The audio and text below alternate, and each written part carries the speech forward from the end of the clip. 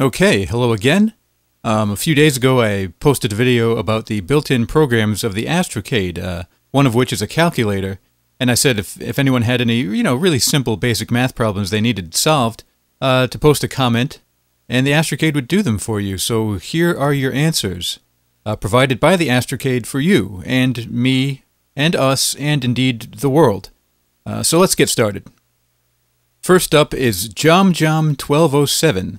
He wanted to know what 53 times 72 is, and according to the Astrocade, that's 3,816. That's a really nice, robust number. It's not too fancy, but it's just a good, solid, hearty number. So there you go, 3816.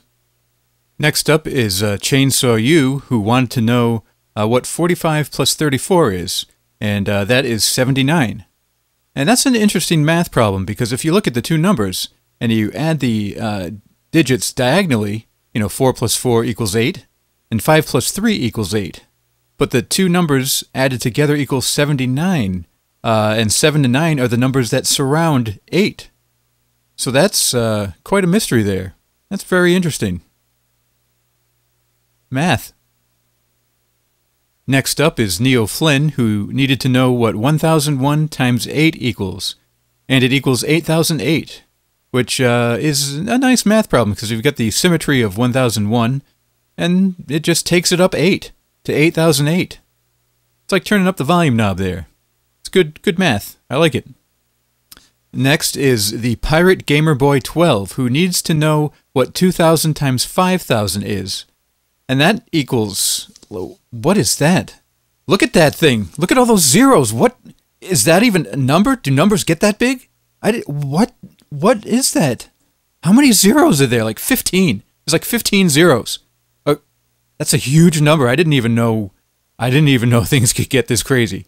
I don't mean to get excited, but do you see what I'm seeing? Like, what is that? What is that? It's like, I think it equals 10 super thousand. 2000 times 5000 is 10 super thousand. Oh.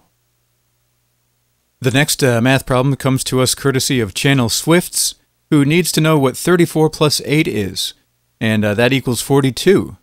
That's a nice math problem. It's after the last one we just saw. That's a really nice and humble number, simple. I think it's like the answer to some great question of the universe. I'm not sure, but it's a simple yet significant number.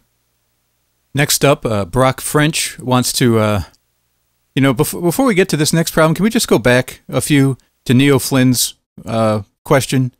Because the answer, there's just something about that. The 8008, like I can't place my finger on it. But there's just something about that number that it sticks in my head. I can't stop considering what it could signify. I know this is going to sound crazy, but it's just kind of a bosomy number, Just, I don't know. I know that's ridiculous. Just never mind. We'll keep going. We'll go on. We only got a couple problems left anyway, so we'll just forget that. Okay, next up is Brock French. He needs to know what 62 plus 66 is. And the solution to that math problem is 128, which I really like that number, because that's like a really computery number. It makes me think of when computers started to have like 128K. That was kind of a semi-big deal. Like you had the Commodore 128, the Atari 130XE, expanded RAM. That was exciting time. So yeah, 128, I like it. Makes me think of old-timey computers, so cool. And the last problem is from Tao Nakamura. And he's the first one who needed something subtracted from something else. So that's cool. And he wanted to know what 73 minus 21 equals, and it equals 52. Not much to say about that, just it's nice to have some subtraction going on. It's a overlooked math technique. I don't know. It's just nice to have some subtraction. Good job. Okay, I guess that's it. Thank you for posting your math problems. I hope the Astrocade was able to help you out. In the future, if you need any more problems solved, you probably have to get your own Astrocade, or find someone else with an Astrocade, or use a pencil and paper, because I think I'm retiring from the whole online solving of math problems using an Astrocade and posting the responses on YouTube genre. a video because there's just so many people doing that. There's just such a glut of content in that area that I just wanna focus more on the games and that type of stuff.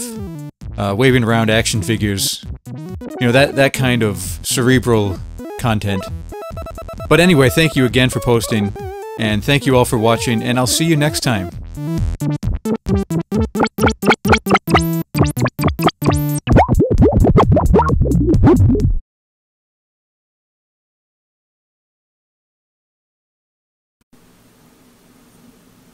This is wrong. This is really, really wrong. I shouldn't be doing this. I shouldn't be doing this.